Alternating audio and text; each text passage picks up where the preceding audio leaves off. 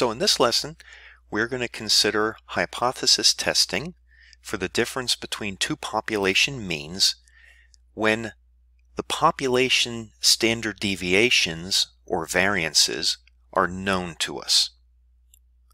Now, down here we have a summary of how to calculate the test statistic, the p-values, and the critical regions. And you'll see that for this type of test, we use the normal distribution. Notice the z here. And over here, when we calculate the p-values via Excel, we use the normal distribution function. Now, this case isn't as common as the previous cases that we looked at, because here you are assuming that you know the population standard deviations or variances. That's usually not the case, but in some instances you may assume that you know the population variances or standard deviations. For example, if you're working in a factory and you make some changes to some machinery, those changes might affect the mean of some measurement of the product being produced, but it might not affect the variance in the outputs. So you can assume that after you make the adjustments to the machine, that you don't change the variances and you only change the means. But that's not oftentimes the case. So for this hypothesis test, N1 and N2 are your sample sizes that you take from your two populations. X1 bar, X2 bar are the sample means again. Mu1 and Mu2 are the unknown true population means that you want to compare. And then mu0 is the hypothesized difference between the population means, mu1 and mu2. Now here's our test statistic. Right, here's how we calculate it. So notice we just take the difference of the sample means, subtract the hypothesized difference between mu1 and mu2, that's the mu0 right here. And then we divide by this quantity, the square root of, and this involves the population variances, each one being divided by the sample size. And then once you calculate this test statistic, you can then calculate the p-value using one of these three commands, depending whether it is a two-tailed test, a right-tailed test, or a left-tailed test that you're using. And also, once again, notice that your null hypothesis, they're all the same. The null hypothesis is mu1 minus mu2 equals mu0. And then for the two-tailed test, your alternate hypothesis is that mu1 minus mu2 does not equal mu0. Right-tailed test is that mu1 minus mu2 is actually bigger than mu0. And the left-tailed test is that mu1 minus mu2 is actually less than mu0. Okay, let's take a look at an example now. And this is going to be from WebWork. So here's our problem. We have two independent samples have been selected from two different populations. 82 observations from population 1 and 97 observations from population 2. So those are the N1 and the N2. Let's just take note of that. So N1 is going to be 82 and N2 is 97. Now the sample means have been calculated to be 10 and 6.7. Now from previous experience with these populations, it is known that the variances are 37 and 25. Those are the variances. We don't need the standard deviations, but if you wanted them, of course, you could just take the square root of those two numbers. Okay, so this problem is asking us to perform a hypothesis test then down here. It's set up the null and alternate for us.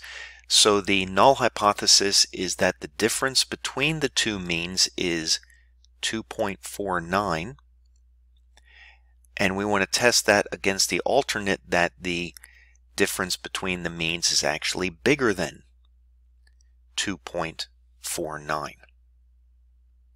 Notice in this test up here, if we take the difference between the sample means 10 minus 6.7, of course that is 3.3, right? So of course 3.3 is larger than 2.49, but the question we're addressing here is this significantly larger than 2.49 in order to reject our null hypothesis right here? So that's what we're testing. We're testing to determine if that 3.3 is significantly larger than 2.49. Okay, so you see here part A, WebWork has us calculating this quantity. This is actually the denominator of your test statistic, right? So that's the first thing we want to calculate. So of course that answer is just going to be the square root of 37 divided by 82 plus 25 over 97. And if you evaluate this on your calculator, you'll end up with 0.841993. Okay, that's what we get for that quantity. So let's just enter that into WebWork here.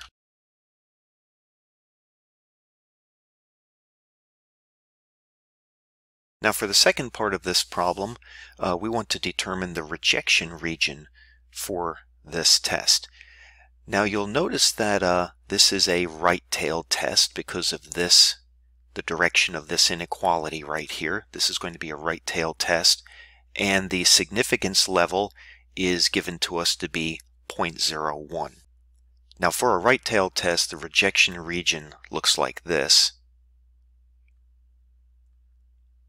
It's z larger than the critical value z alpha. So this is what we need to calculate, and that goes right in this slot right here. Okay, so recall to calculate z alpha. The Excel command for that is equals norm. Actually, it's going to be negative norm dot inverse of 0.01, comma 0, comma 1. That's going to be the command that you type into Excel for a right-tailed critical value. Okay, let's just open up Excel and I'll show you how to do that here. So here we have Excel open. Just pick any cell.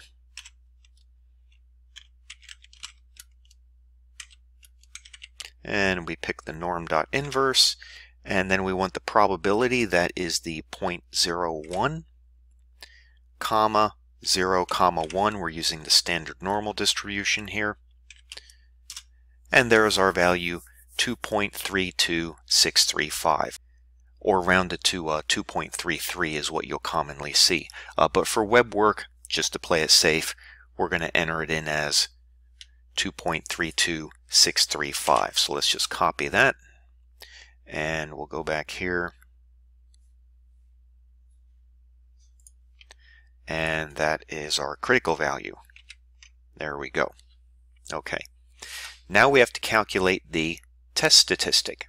Okay, so recall from the previous slide back here, this is our test statistic right here. So let's calculate that out.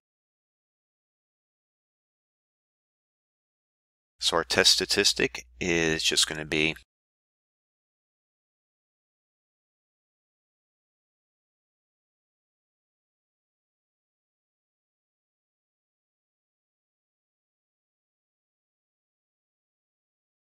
And so there is our test statistic right here.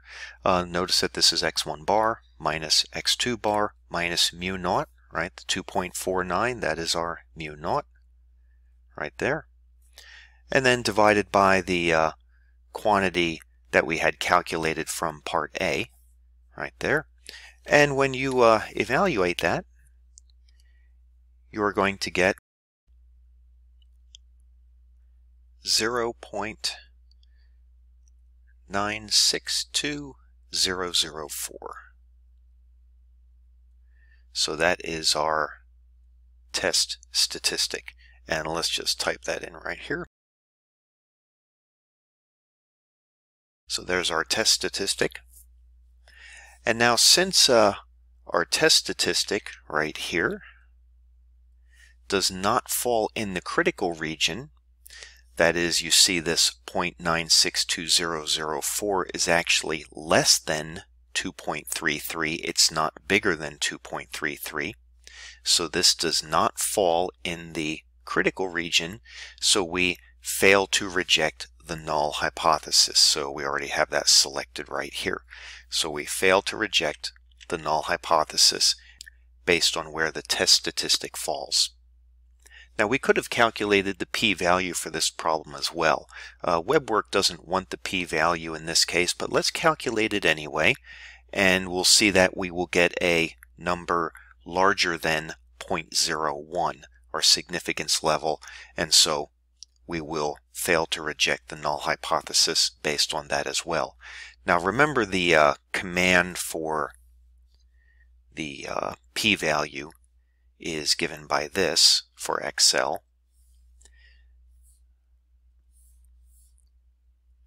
Now this problem was a right-tailed test because we had mu1 minus mu2 larger than 2.49.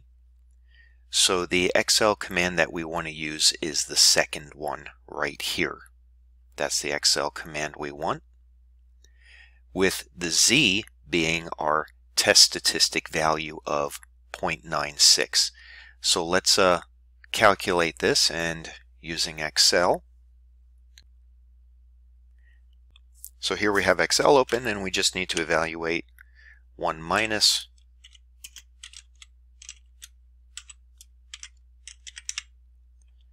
norm.dist. Our test statistic, that's what we want here, that was 0.962004.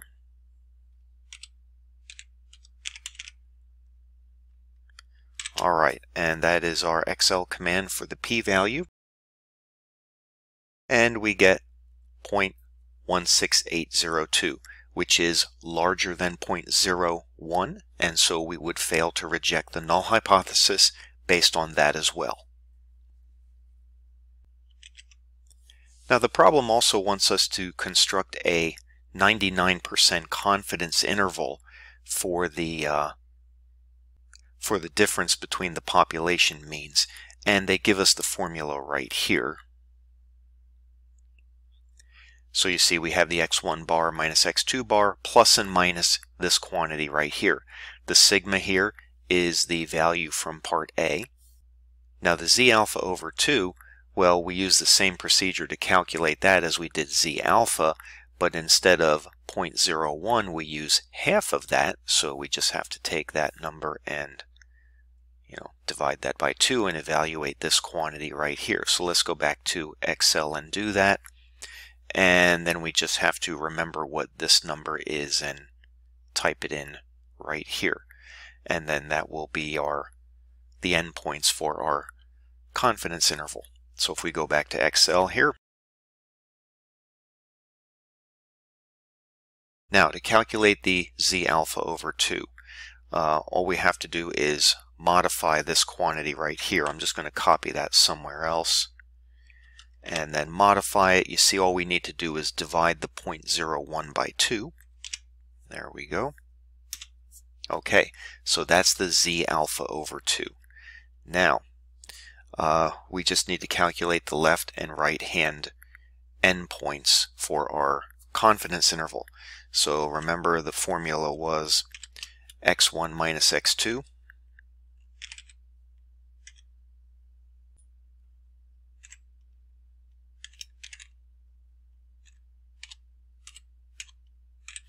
there's x1 bar minus x2 bar, minus z alpha over 2 is in cell E6, times, and then the sigma value from part A, that was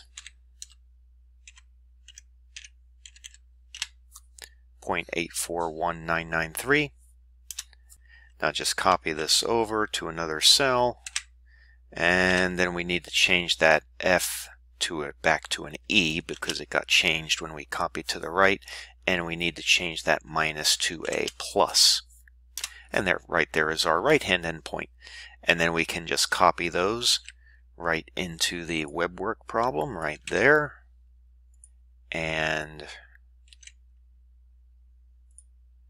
right there. And there you go. So that's all of our answers that we needed to enter for web work. And so that completes this example where we performed a hypothesis test for the difference of two means when we assumed that the population standard deviations were known.